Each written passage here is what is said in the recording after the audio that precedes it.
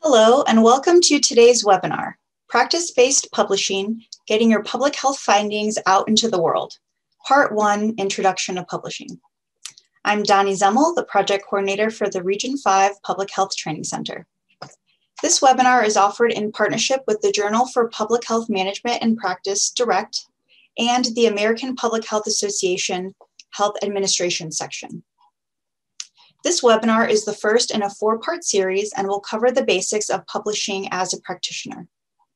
Before we begin, a little bit about us. The Region 5 PHTC is part of the National Public Health Learning Network. With 9 other training centers across the country, we seek to strengthen the skills of the current and future public health workforce through continuing education and student development. We encourage you to check out our other training offerings on our catalog at rvphtc.org.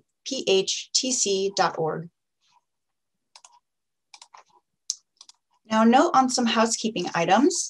This webinar is being recorded and all participants are in a listen-only mode. Please add your questions or comments into the chat box.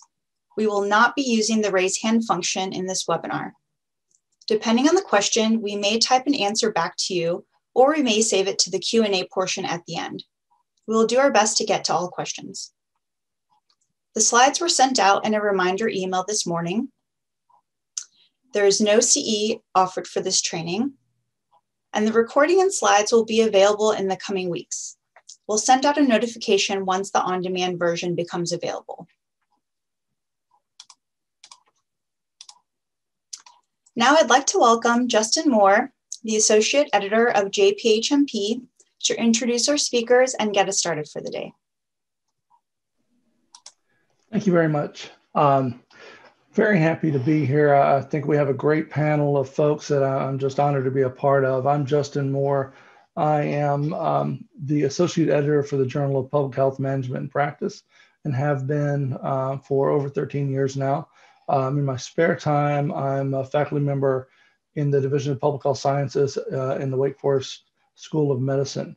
I'm joined today by JP Leiter, who is a senior lecturer in Division of Health Policy and Management, School of Public Health, University of Minnesota. He's one of our board members and a regular contributor to the journal. Our guest of honor for today are Paul Irwin and Benedict Truman. Dr. Irwin is Dean and Professor of the School of Public Health at the University of Alabama at Birmingham. He is a longtime editorial board member of JPHMP and is Associate Editor for the American Journal of Public Health, another fine public health journal. Dr. Truman is the Associate Director for Science, National Center for HIV/AIDS, Viral Hepatitis, STD, and TB Prevention for the Centers for Disease Control and Prevention. He is also an editorial board member for JPHMP and is the consulting editor for infectious disease for the journal. Next slide, please. So why are we here? So there's a well-traveled quote from Dr. Larry Green that if we want more evidence-based practice, we need more practice-based evidence. And I don't think that quote ever stops being true. The best source of public health practice-based evidence is the practice community. The practice community, that is where the expertise is contained about how to do public health on the ground at the policy level. Unfortunately, people's jobs and responsibilities don't always allow them the time to publish, and very possibly not a chance to build skills that are necessary to successfully navigate academic publishing. So the purpose of this webinar series is to provide some guidance to practitioners who would like to publish their important work in peer-reviewed journals. Our hope is that we will help demystify this process, provide some encouragement, and increase the availability of practice-based evidence in the peer-reviewed literature. I can say this is not intended to get people to submit just to JPHMP. We would love to see you publish wherever it is that you feel your work is most appropriate. And we'll talk about how to pick an appropriate outlet in one of our later webinars. Our goal is to really kind of pull back the curtain and hear from the experts on, how they have navigated this coming from the practice world and how you can too. Next slide, please. So our learning objectives for today are describe the importance of publishing among public health practitioners, which I hope we've started already. Explain the key components of a plan to publish, especially towards the beginning of the process, and discuss challenges of publishing and how to overcome them. It is not insurmountable. It just takes a plan, just takes some experience. And I believe with that, I'll bring up our first speaker, Dr. Paul Irwin.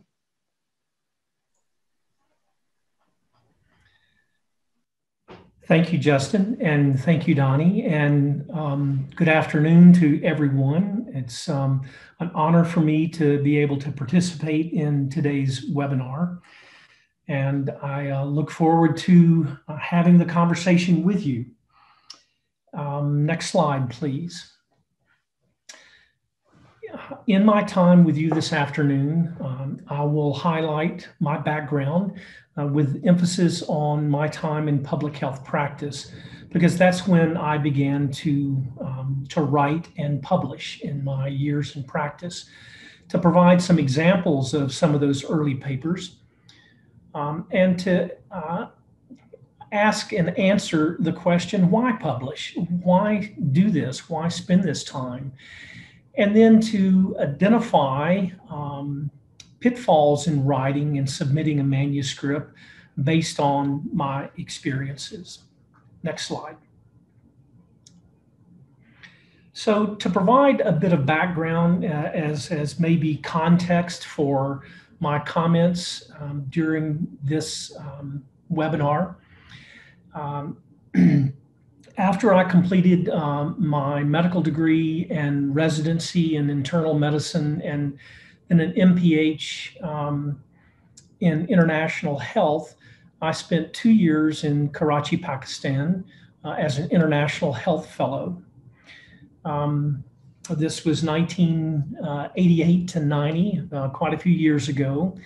And when I returned to the United States, I wanted to put myself in an environment where I really had an opportunity to learn about public health practice, not from an academic perspective, but from a practice perspective. So I took a job with the Tennessee Department of Health and was with the Tennessee Department of Health for a number of years as first the health officer and then eventually the director for a 15-county region, mostly in Appalachia, East Tennessee. I did spend a year during that time at the Buncombe County Health Department, which is Asheville, North Carolina. And then in 2007, as some might say, I went over to the dark side of academia, first moving to the University of Tennessee. I had been based in Knoxville, Tennessee for my public health practice work. And so I jumped across the river, literally and figuratively, and joined the faculty at the University of Tennessee. And then in 2018, I had the opportunity to join the School of Public Health at the University of Alabama at Birmingham, where I'm currently dean and professor. Next slide, please.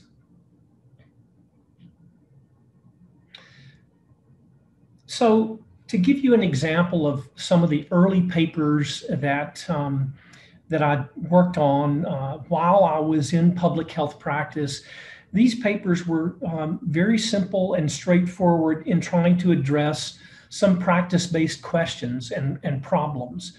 You know, one of the first things that sort of came up to me as the health officer for this 15-county health department region was the reluctance to prescribe combined hormonal oral contraceptives for women during their period of lactation. And I approach this as just a very simple practice-based problem. Why was this an issue? What did the literature actually say about it? And what could I propose? So this was not a high-level research, a randomized controlled trial or anything like this. It was a thought piece, and explored that question: why can't we prescribe combined hormonal oral contraceptives? What did the literature actually say? Another one of the very practical problems I faced very early on in my time in public health practice was the reporting of communicable diseases. We have reporting requirements. Those of you in practice know this full well. Yet we also know that that there is a substantial degree of underreporting. Why? Why is that the case? It sort of befuddled me as a public health practitioner. So I wanted to explore this. One of the activities that we were heavily engaged in when I was with the Tennessee Department of Health was in doing community health assessments. And so I used that opportunity to write about and explore issues pertaining to social justice, a particular interest of mine that that I inherited from a lifelong mentor of mine. And so again, sort of wrote a thought piece about using community health assessments to talk about social justice.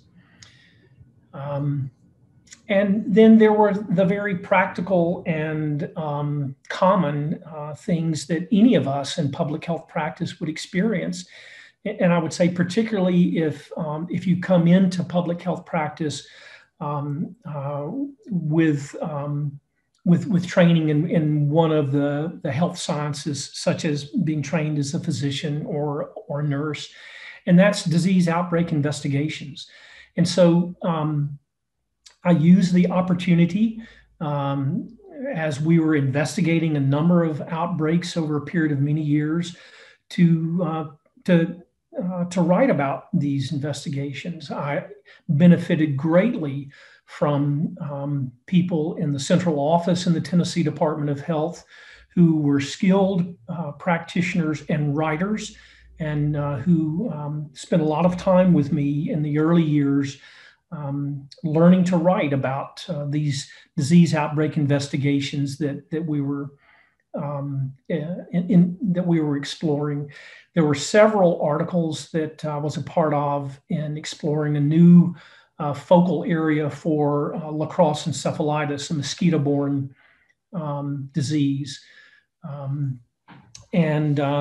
So these titles are examples of other issues as well, other problems. Again, all from a very practical perspective. What's the issue and what are you going to do about it from a public health practice perspective? Next slide.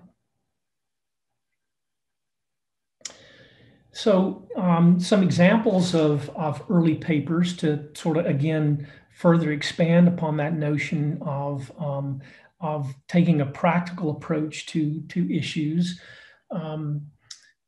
Doing a health assessment of the East Tennessee region using maps.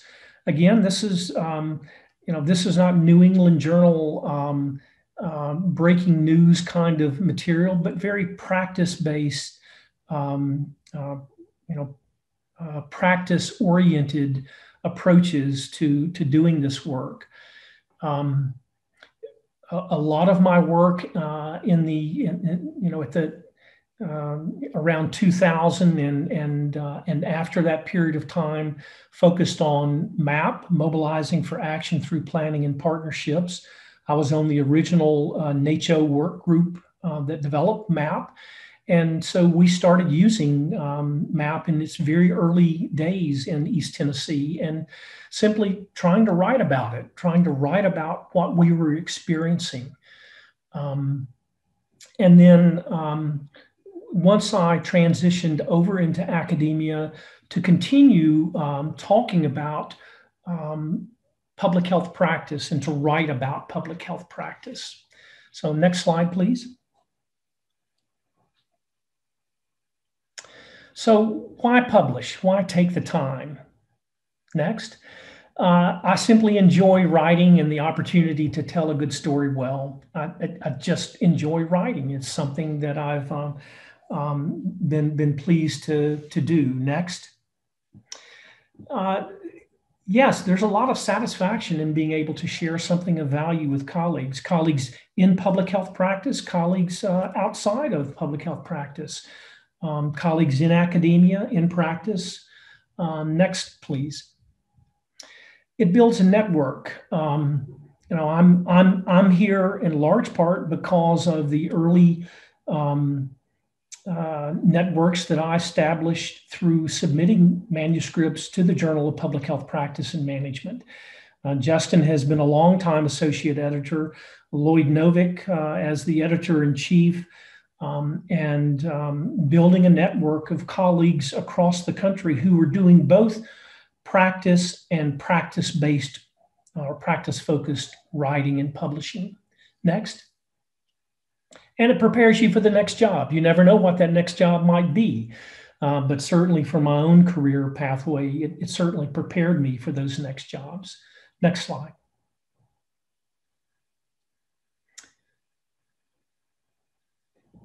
So let me talk about a few pitfalls in publishing.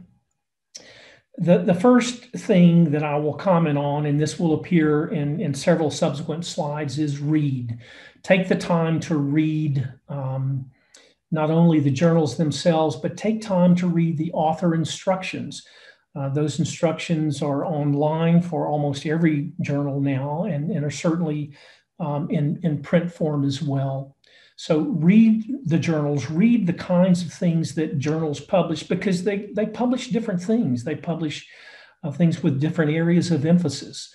I'm not going to be likely submitting something to the New England Journal of Medicine, although I did submit one manuscript that got rejected. Mostly it's going to be practice-focused work. Next. So for the Journal of Public Health Management and Practice, look at the information for authors. Next. And then explore all of that information. Explore how to submit a manuscript, the information for authors, which provides a lot of great guidance for authors. Next slide, please. And so as you're thinking about this and as you're reading different journals and looking at different materials, read the author instructions very carefully. There are certain pieces of a manuscript that you will need. There are certain parts to the overall publication process that you need to be acquainted with, how to put together a manuscript electronically and submit it. Every journal has its own set of formats, its own set of stipulations regarding word length. And even within each journal, there are different article types, some that have a limit of something as short as 700 words, something that have limits all the way up to 5,000 words. And so being acquainted with those and being cognizant of those. Different reference styles. Some use the reference style that is used in the Journal of Public Health Management and Practice that uses superscript numbers in order of appearance in the article. Some are alphabetical. Be familiar with the reference style of the journal that you're thinking about submitting to. And be thoughtful about the cover letter. Cover letters are read. I continue to work as an associate editor for the American Journal of Public Health, and I pay great attention to the cover letter, which may be as short as a paragraph, but it's an important way to indicate what is there. Why are manuscripts rejected? They're not a good fit for the journal. Different journals emphasize different things. Poor attention to detail, and then failure to answer the so what question. That is, so you have this finding, so you make this statement. So what? What does it mean? What are the implications for practice and for research? Next slide. So again, I'll go through these very quickly as I'm approaching my time limit. For the Journal of Public Health Management and Practice, there are a number of different article types that you might consider, ranging in length from 1,500 to 3,500 words. Next slide. For the American Journal of Public Health, things as short as 1,200 words up to 2,500 words for opinion editorials would be the areas that I would focus on. Next slide. And for public health reports, that publishes case studies up to 2,500 words and commentaries up to 2,500 words as well. Next slide. So with that, let me hand over the next piece of this presentation to Dr. Benedict Truman, who will talk about practice-based publishing. Ben? Thank you, Paul. Can you hear me? Yes. Yes. Thank you. Most people call me Ben. I'm the Associate Director for Science at one of the centers at the CDC. Next slide, please. And first, I have to remember to tell you that these are my own opinions, and they do not reflect the official statements of the CDC. I'll tell you a little bit about my public health practice experiences and explain why I think reading, writing, and science reporting is practice. I'll talk about the contents of practice-based publications and how I have earned the role as a principal investigator or co-investigator and the various author roles that I've played, how I make time for reading, analysis, and writing, and ensuring the quality and the ethics of my scientific reports, selecting target journals, and responding to journal rejections. Next slide, please. I attended medical school and did my internal medicine residency at Howard University in Washington, D.C. in the mid-70s. Did a residency in preventive medicine and public health, including an MPH at Johns Hopkins in Baltimore from 1980 to 83. And I had two practical local health department experiences, one at the Baltimore City Health Department. I took care of patients in the STD clinic, and at the Washington County Health Department in Hagerstown, Maryland, where I investigated infectious disease outbreaks and did other types of local health department activities. As an EIS officer at the CDC from 1983 to 1985, I spent 2 years at the Monroe County Health Department in Rochester, New York, and did some of the same things that Dr. Irwin described that he did in Tennessee. I then moved for my first real job to the New York State Health Department in Albany, New York. And from 1985 to 1989, I served as a medical epidemiologist and public health physician. It was there that I met Lloyd Novick. Lloyd was my supervisor, one of 3 supervisors that I had at one time at the State Health Department. I was the director of the HIV/AIDS epidemiology and surveillance program for New York State from 1986 to 1989, and did a lot of work with the 57 county health departments in the state of New York.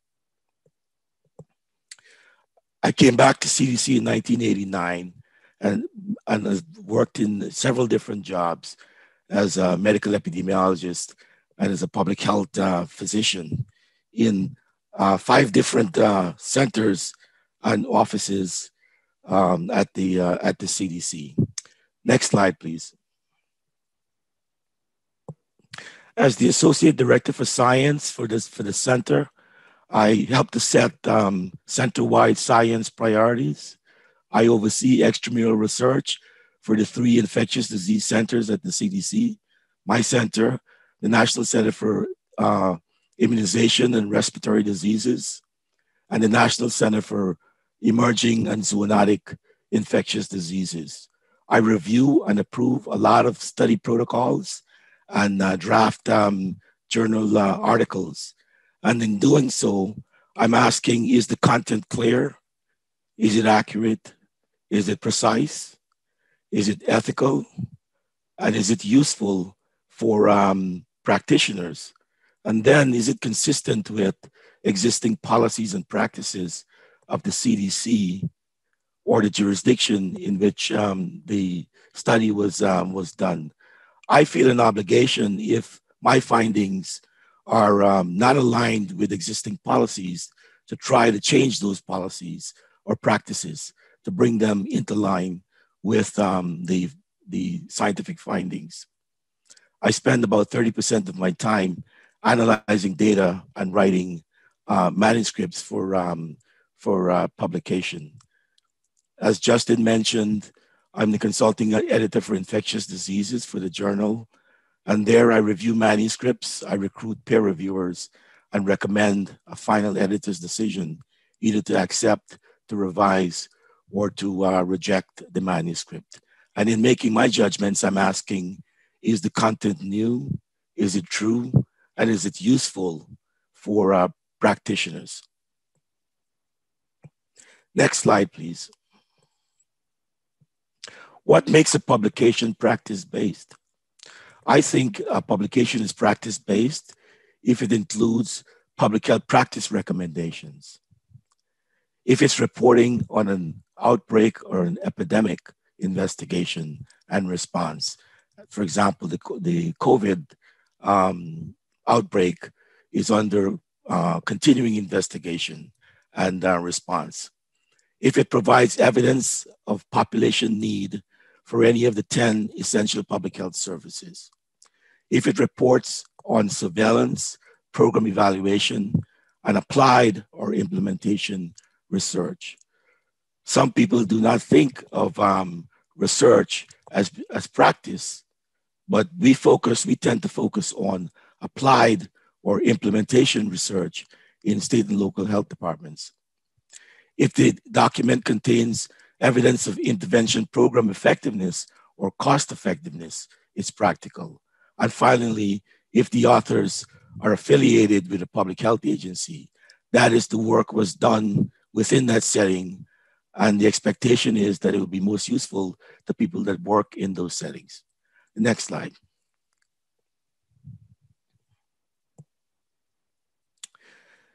In my experience, I've earned the role of principal investigator by conceiving a testable hypothesis or a study question that I can justify as being important. Secondly, actually writing the study protocol or the analysis plan. I find if you do that, you have a strong claim to being the principal investigator or the lead author for the resulting publication. If you secure funds or approval or all these other study resources, you can often claim the role as a co-investigator. If you get IRB approval of the study ethics, most institutions have an institutional review board that makes sure that the plan for the study will not cause unintended harm to our participants. Getting the OMB approval if it's a federal information collection. As you might know, the OMB is the Office of Management and Budget, and they have the final approval of what's called a control number that goes on your questionnaire or your instrument if you're collecting information for the federal government.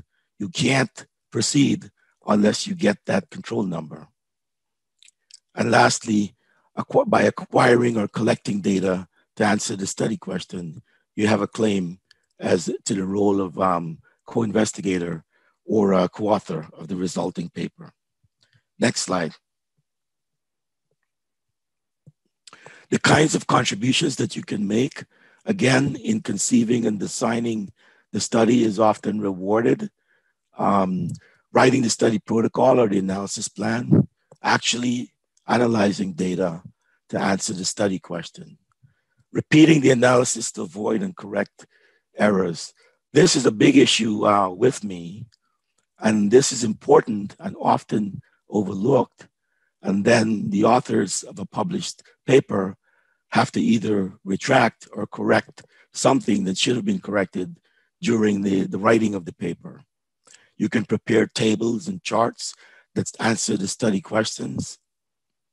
You can write, revise, and approve the different sections of the draft manuscript, the introduction that justifies the study, the methods, what you did, the results, what you found, and a discussion of what the findings mean.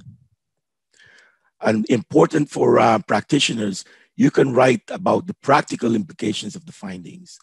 What can you do with the results that would make a difference in the health status of some population? As Paul said, the so what questions. Quite often, practitioners can be influential in deciding what the paper says about the practical implications of the findings. And as you know, you have to compete for first, second, senior, or the corresponding author roles. And you do that by justifying those roles based on your contribution to the paper. Next slide. I try to schedule reading, analysis, and writing, particularly reading journal articles before and after work. I try to analyze data before and after work as well.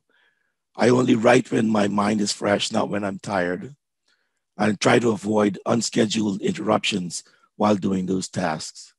I collaborate with a writer-editor, so I don't have to worry about grammar and syntax, and with other contributors to the paper. I try to make and keep deadlines for delivering drafts. That's one way you can lose your role on a publication if you're unable to deliver the drafts when they're due. Then it usually goes to somebody else. One thing that's important for me is that these tasks are included in my performance evaluation plan, so I don't have to argue with my supervisor about why I'm doing this. It's right there, and I'm evaluated on the basis of this work each year.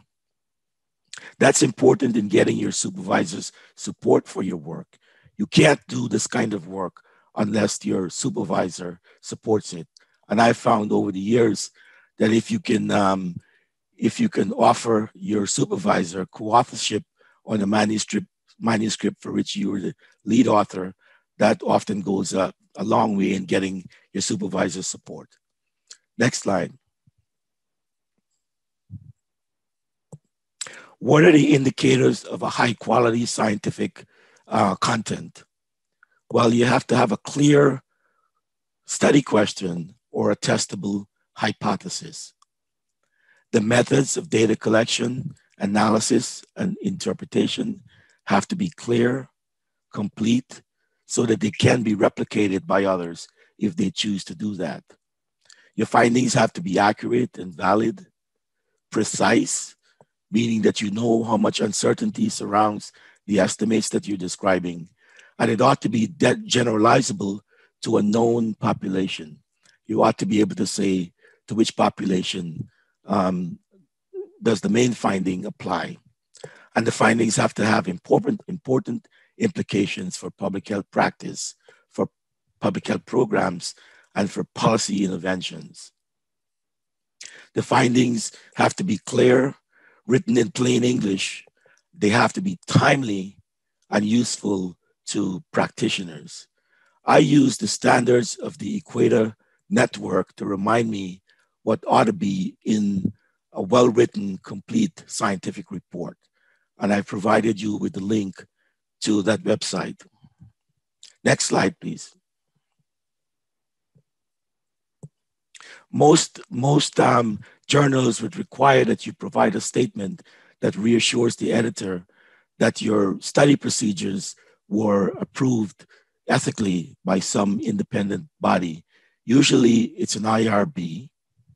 If what you're doing involves human research procedures, and it ought to be done before the study is started. And they worry about things like informed consent, privacy and confidentiality procedures, and whether you're doing all that you can to protect participants from unintended research-related harms. If you're working with animals, laboratory animals, some practical studies can only be done in laboratory animals. There is a committee that does similar work to an IRB to make sure that the study procedures are humane. And if the animals have to be euthanized at the end of the study, that it's done humanely. And if such a committee is not involved in reviewing your study because of the nature of the study, it's often important to get some agency official not involved in the study to review the ethics of your study. And so you can provide that statement that the journal will require saying that this was done. Next slide, please. Selecting target journals. I often get recommendations and justifications from potential co-authors. I try to verify that the content fits the journal's purpose, its scope, and the audience by trying to find a similar article that's already been published. I try to consider the suitability of the journal's publication profile, its impact factor, how often articles in that journal get cited, the circulation, how many people actually read the journal, the frequency of publication, is it every 1, 2, 3, or 6 months? Is it published online first? Is it open access? Do you have to pay author fees or other charges, such as per page charges or charges for color figures? And will the published article be indexed in PubMed or Scopus so readers can find it easily? Sometimes I check with the journal editor regarding the interest in the type of study that I'm doing. And I try to avoid predatory journals. And you know, those are plentiful. There are lots of journals, but they're there to take your money and not really do the work of making sure that your research is good enough to be published. The next slide.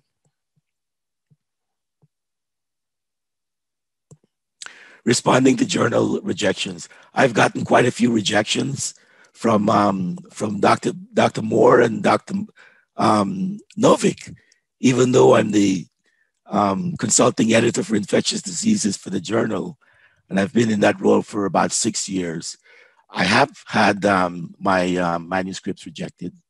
And what I've done is to remember that the same content can have different levels of interest for practitioners who read different journals.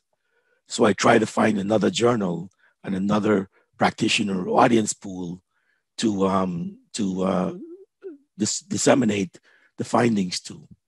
I usually consider the revisions that are suggested by the peer reviewers.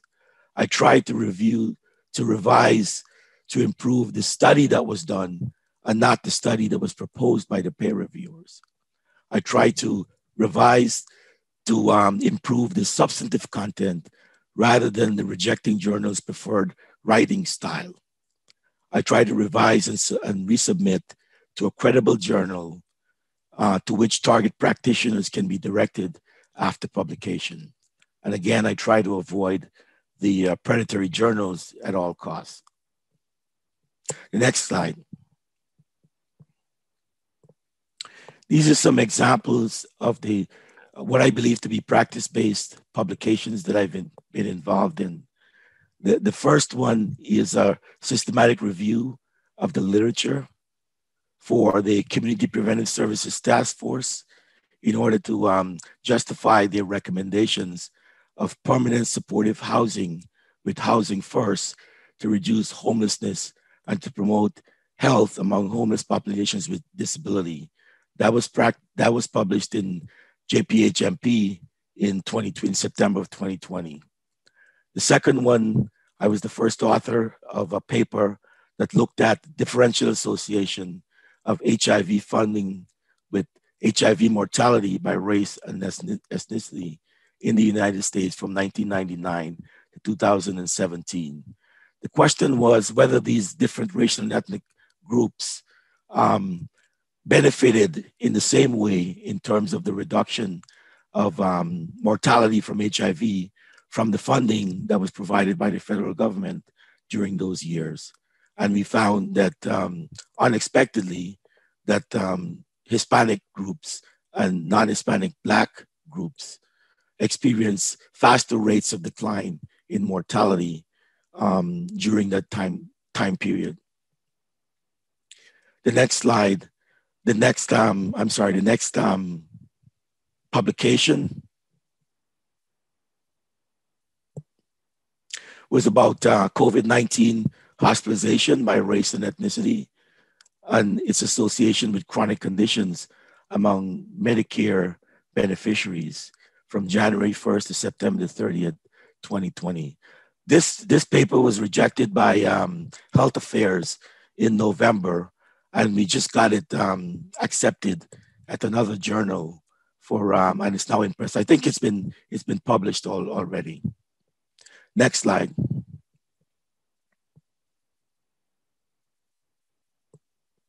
The first one is about factors associated with latent tuberculosis infection treatment failure among patients with commercial health insurance in the United States from 2005 to 2016.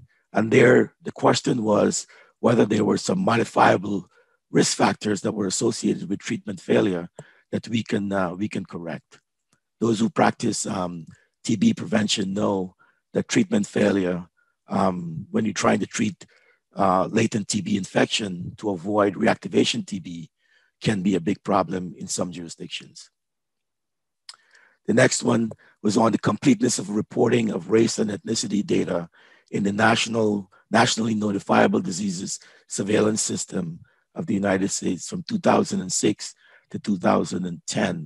We published that article describing some of the factors that are responsible for incomplete reporting by race and ethnicity, a problem that we're struggling with today with regard to COVID-19. And the last one is on racial and ethnic disparities in hospitalizations and deaths associated with the 2009 pandemic influenza A virus infections in the United States. That was published in 2011. And we are finding with COVID-19 some of the same predisposing factors, and so some of the same remedies that work then might be useful in terms of COVID-19. Next slide. Thank you, JP. I would like to hand over to you. Thanks. Thanks to both of our presenters for the great insight into your careers in publishing as practitioners. One of the things that I'd like to drive home before we go into the Q&A is that practice-based publishing takes all sorts of forms. We've heard a little bit about research, evaluation, and a little bit about implementation science as well. So there are lots of different ways that you can come into this. You also heard early on from Paul talking more about the kind of commentary or analytic essay approach, where you're addressing theoretical issues as much as anything else. But one of the things I do want to drive home is that you need to plan for publishing. Taking time out of your day can be challenging. And so coming up with a workflow that doesn't make this purely additive, but works into your other tasks can be very practical. The final thing I would say before we move into Q&A is that you have to ready yourself for rejection and not take it personally, even if some of the comments might be intended that way or feel like they are intended that way. I think all of us on this line that you'll hear from have all had rejections, some of which have been harsh, I'm sure. And how you handle that is really try and view the rejection, no matter the tenor, as a means of improving before you submit to another journal. So don't try and take it personally, try not to internalize that, but really try and introspect based upon it. I think now, Donnie, let's move into the Q&A. I've got a couple questions up. If our presenters could turn on their microphones and video. I'll start with the first question, and I will invite members of the audience to put questions into chat. I'll try and triage them as we go through. Justin, I'd like to start with a question for you. Folks who are new to this space may have questions about how journals view IRB judgments and how that interacts with publishing. Often work is exempt. It would be helpful to know the journal's view on exempt status versus non-exempt status and when you need IRB judgments before submission. And Paul, I'd invite you to follow up on this. Yeah, no, it's an excellent question. And we, prior to some recent IRB or human subjects research guidance changes that have been ongoing, we published an editorial that's still mostly accurate in the journal about this. And basically the summary is, if you're dealing with, the classic definition of human subjects data, you do need an IRB decision. Now, if that's exempt, that's fine. It means that you're, it's no longer needs to be considered by the IRB. If it's a slam dunk case of clearly not human subjects research. So, for example, if you're doing a review of policy documents, and you may not have obviously an access to an IRB like I would at a university or you would at a university.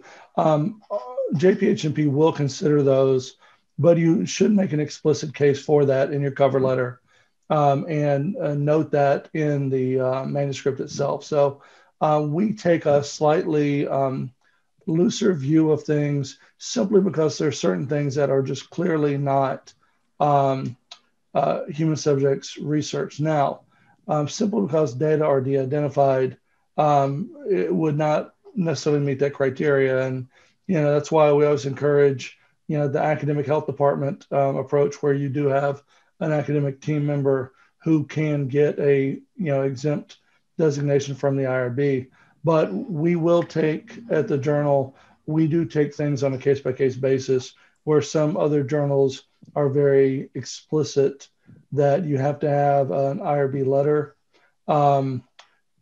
So, when in doubt, check with us directly.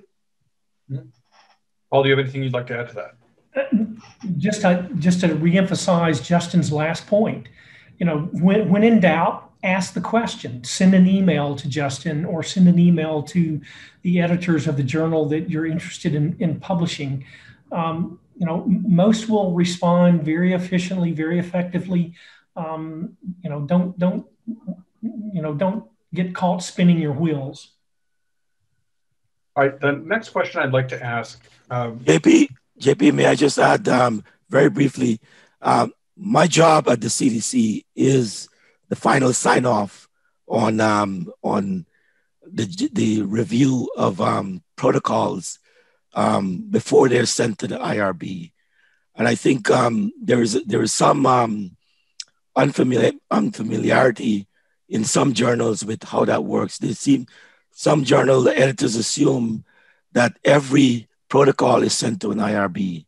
That is not the case. It's only the ones that involve human subjects, human research subjects that go to an IRB. So when I've asked the IRB for a letter to send to the journal, they've said, I can't give you a letter because your work is not human research. And we don't review the ethics of studies that are not human research, what JP referred to as the exempt studies. It's not that they're exempt from ethical review. The review is done by someone other than an IRB. Thank you, Ben. Ben, this next question is for you and also for Paul. There were a number of questions in chat as you both were presenting about trying to figure out what's publishable. Are my data too old? Will this kind of evaluation work be publishable versus something that's more clinically oriented research? Could you each in turn talk a little bit about how you make those decisions? Is the data too old? Can this evaluation work be published? Is it rigorous enough? And just talk through that decision making. Ben? For me, the key determinant is whether it has a message for practitioners. Does it present findings that can be used by practitioners to improve public health? Every other criterion, in my view, is subordinate to that. I know that as a consulting editor, I'm not going to persuade Justin or Lloyd to accept a paper that's not new, that's old. But sometimes you have to be flexible in deciding what's new and how new is new enough.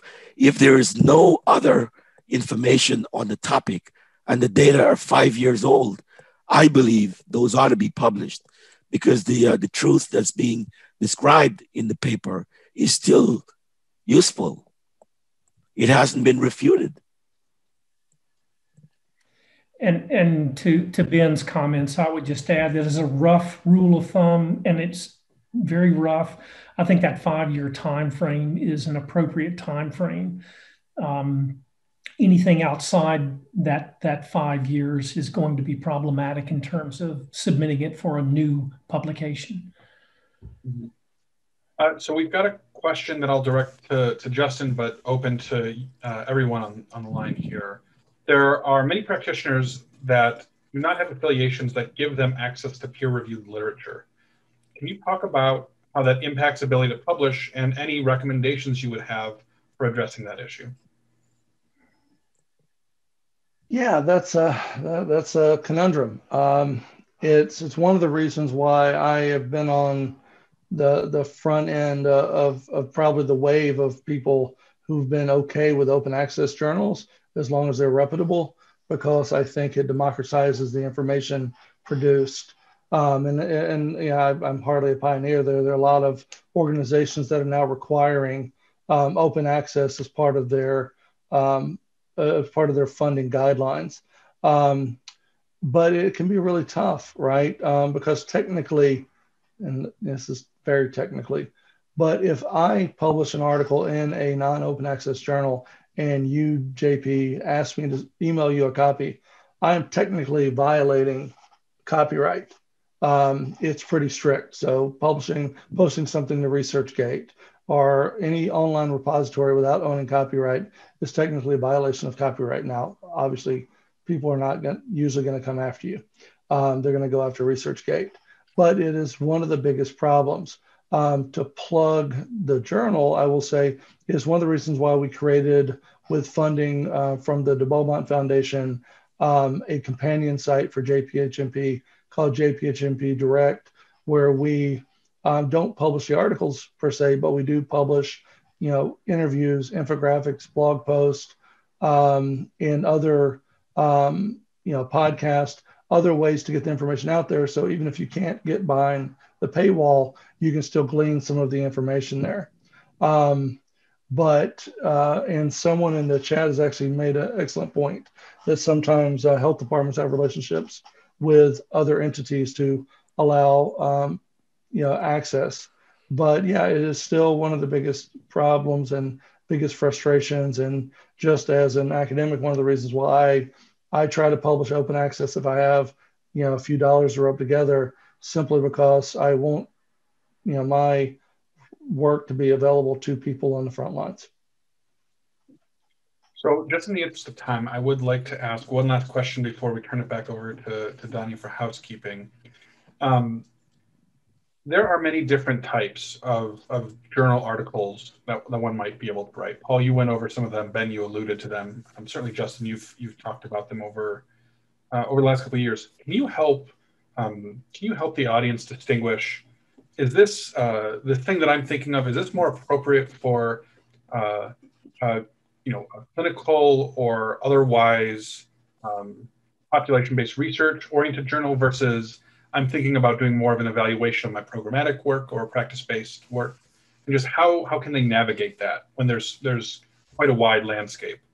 Paul, how about I turn to you, and then Ben, and then Justin? Sure. Thank you, JP. I would say again that the best way to answer that question for yourself is to read the journals and to look at the different kinds of articles that different journals publish. And the top three in my book for what we're talking about on this seminar would be the Journal of Public Health Management and Practice, the American Journal of Public Health, and Public Health Reports. If you just spend time reading those, and many of those articles are available to anyone through PubMed, not just to the research community. Read what is being published and get a sense for the range of the kinds of things that are being published. That's my biggest encouragement. Thank you. I agree with that wholeheartedly. And you have to believe that you have something worth talking about and that people will want to read because they'll think that it's useful in what they do. Justin? Yeah, I would answer really from a standpoint of, are there other people struggling with the kind of issues that you've struggled with and would benefit from this? I always say, I love to publish that article that I wish existed when I started the project. And if that's something that when you're thinking about writing it up, you're like, man, I wish I had this article so I wouldn't have made the mistakes and had the struggles that I had, then it's probably worth it. And so be it evaluation, be it policy implementation, be it training, education, what have you, I think that's a good litmus test.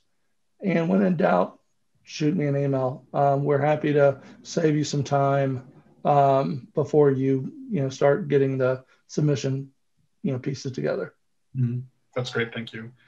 So with that, I'm going to turn it back over to Donnie. I do want to leave with one just thought for your consideration. We've talked about rejection several times, in part because it's the reality of publishing. In some ways, it's a numbers-based thing as much as anything else. And I just want to bring up that right now with COVID, there are a lot of folks publishing. Justin, I don't know if you want to disclose, or Paul, you, what rejection rates and submission rates are looking like these days. But many, many journals are in the 80 to 95% rejection range right now as a function of submissions. Right. Yeah, I can say that we've seen in excess of a 40% increase in submissions over the last year. And our rejection rate is approximately 85%. I will say, though, because we do have a preference for practical work, it is probably higher for academics trying to publish more esoteric type work than it is for more practice applied work. If there's a nugget of wisdom there, and maybe it needs to be polished a little bit, we're willing to work with you on the practice end, probably a little bit more. So that number would be lower, but it's still a very high bar. All right, with that, Donnie, take it away. All righty, we've got about a minute left. So just wanted to put a plug for the other webinars in our series. There's a link here. I've also put it in the chat. I understand people are having a couple issues with that, so I'll try to put an updated version. It should be the right thing though. So we have a couple more webinars in our series, and we also have an evaluation that we would really appreciate for you all to complete to give us some feedback to inform our future sessions. And with that, If you have any more information, or any questions and you'd like more information, don't hesitate to reach out to us and we'll be sure to put you in touch with the right people. We'd like to thank all of our presenters today and hope that everyone has a great rest of the day.